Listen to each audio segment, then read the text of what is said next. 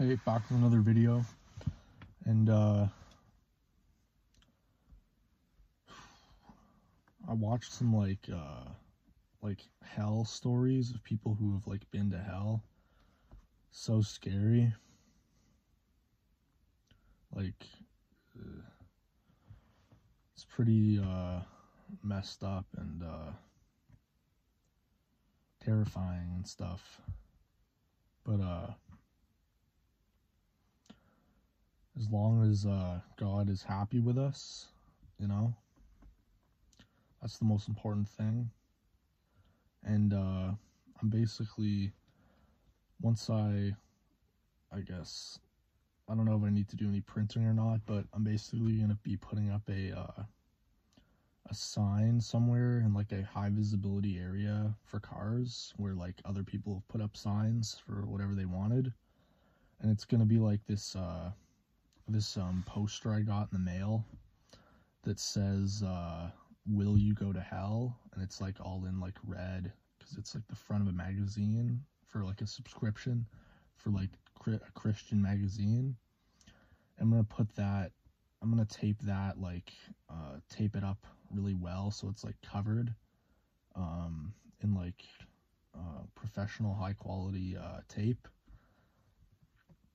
so that everyone driving by gets that message. Because I think it's one thing for people to see that message online, except if they're driving in real life and they see it, it's a lot harder of a message, you know.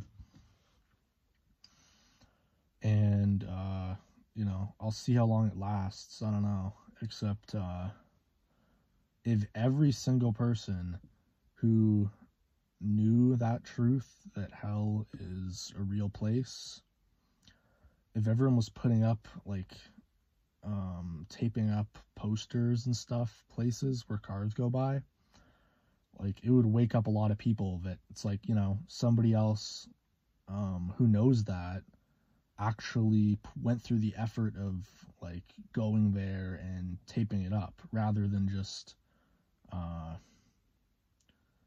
like non-physical related tasks. Because if you actually think that that's a risk, which it is, it's a risk for everybody that everyone needs to take into full account, then, you know, you should like uh put forth some action and like make a poster or print something up and put it up.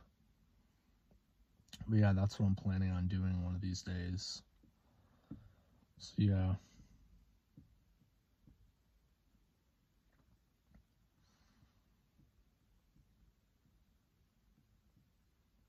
One of the like one of the paranormal things that happened to me, like I guess this was like maybe like 2 months ago, was I was in my room and like I'm I was talking to my brother about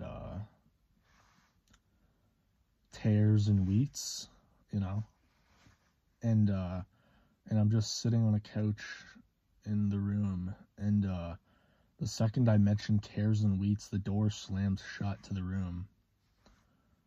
And it wasn't like the heating turning on, which like sometimes could have like a airflow pull that could like pull the door shut. It wasn't that, because when that does happen, like the door may be able to have like the suction to shut or close, except it'll kind of like, it'll barely close, and then it'll like kind of rattle a bit because the air of the whole room is kind of sucked it closed. Um, Whereas this was actually distinctly different, because when it pulled shut, it was like an immediate pulling. It wasn't like it started slow and then got up the like power to close. It pulled immediately, and then it pulled by the door handle, and then like how you'd end the pull like with a hard shut, and there wasn't a rattle of the whole door, so it's not like it was an air thing. Also, the air didn't turn on. But yeah, it just goes to show that, you know, spiritual warfare is real. one channel that I like their testimony is Tsunami Dream on YouTube. And he has a testimony that I watched like a year ago, and it kind of gave me the idea to put myself on YouTube originally. And he's had spiritual warfare, and you know, I see how spiritual warfare could be bothersome to a lot of people, except like I've had a lot of it myself, like, you know, something standing at the end of my bed, and then I hear it like skid away with like what sounded like hooves on my carpet at the end of my bed. Like, I've had lots of stuff, lots of knocks on my walls and stuff. And, you know, with releasing these videos, I heard the most knocks all around me and like different noises on my walls. But you know, it doesn't matter. It's never escalated to anything physical. So, you know, as worried as I might have been the first couple times anything happened, literally at a certain point, if nothing's happened, then it doesn't really matter anymore.